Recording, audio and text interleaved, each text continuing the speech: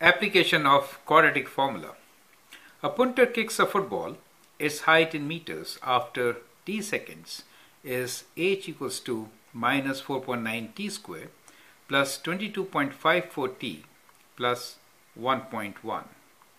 For how many seconds was the ball at least 20 meters above the ground? Now let us first sketch and represent the situation.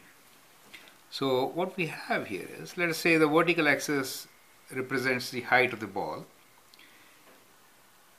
at an instance of time t.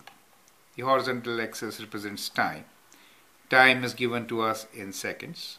Height is given to us in meters, right? Now if t equals to 0, we find that the height is 1.1. So it's not 0, it's starting from somewhere there, right? So the ball is following a trajectory which is kind of like this, a parabolic path, right? Now the question is, for how many seconds was the ball at least 20 meters above the ground? So let us say this height is 20 meters. Let me write 20 here. So we need to find time when the ball is at 20 meters height. So if we find these two times, t1 and t2, then the duration t2 minus t1 is the time when the ball was at least 20 meters above the ground, right? So that is the question. So I hope you understand the question. That's the first part. Now we are already given the equation. The equation is h equals to minus 4.9 t square plus 22.54 t plus 1.1. So if we find time when height is 20, that means we can replace h with 20. So we get 20 equals to minus 4.9 t square plus 22.54 t plus 1.1. Let's bring all the terms together to one side. It's always good to have the leading coefficient positive, right? So I'll bring everything to the left side. So we'll write this as 4.9 t square minus 22.54 t minus, so when I do 20 minus 1.1, right? So we get 20 minus 1 is 19, and 0.1 take away will give us 18.9, right? So you say 18.9 equals to 0, correct? So that is what we get as our equation. Now, since there are so many decimal places, kind of difficult to factor, correct? So best thing is to find time now, use quadratic formula. So let's use quadratic formula and find time when the height is 20. So t equals to minus b. B value is minus 22.54. So we write minus, and b is minus 22.54 plus or minus within square root b square, which is minus 22.54 square, minus 4 times AC, which is 4.9 times 18.9, correct? So that is the numerator, and the denominator is divided by 2 times A. 2 times A is 4.9.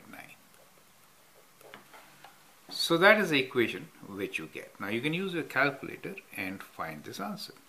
So which is basically 22.54 plus or minus square root of, let's calculate, right? So we get 22.54 square minus 4 times 4.9 times 18.9 equals to 137.61, right? So within the square root we get 137.61, and denominator is 2 times 4.9, so that is 9.8, right? So this is equals to 22.54, and square root of 137 0.61 is 11.73. So we'll write plus minus 11.73 divided by 9.8. So that will give us two answers, right? One with the plus value and the other one with the negative value, correct? So let us use first the plus value. So we'll add 11.73 to 22.54 and then divide by 9.8. That gives us 3.497. So let me write 3.497 first. Now the other one which we get is 22.54 minus 11.73 equals to divided by 9.8, and that is equal to 1.103, right? That's good practice to just round them off to one decimal place, right? We could have done 2 since this is 0.54, but let's round to the seconds, right? Let's round them to one decimal place, and then we can find the duration when it is above 20 meters, right? So the duration is the time during which the height of the ball is above 20 meters. So duration is T2 minus T1, which is, we can write this as 3.50 minus 1.10, okay? So that gives us 2.4 seconds. So that is the time duration during which ball remains above 20 meters above the ground, right? So we can write down clearly our answer, that for how many seconds, right? So we say ball remains above 20 meters for 2.4 seconds, right? So that is how these questions can be answered.